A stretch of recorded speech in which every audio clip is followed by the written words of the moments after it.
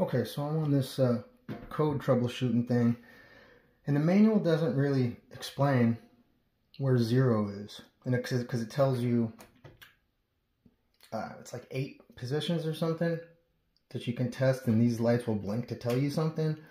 But once it started, they're all supposed. The first one is they're all supposed to blink, like position 1, whatever 1 would be. They're all supposed to blink. But according to what I've got going on here, they all blink except this section. So I'm assuming this section from here to here is, I think it's 8 steps. So watch. So if we go, let's see here. Okay. So starting from here to, they all blink.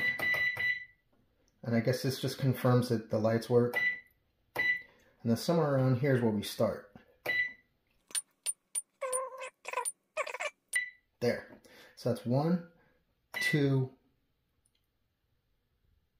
3, 4, 5, 6,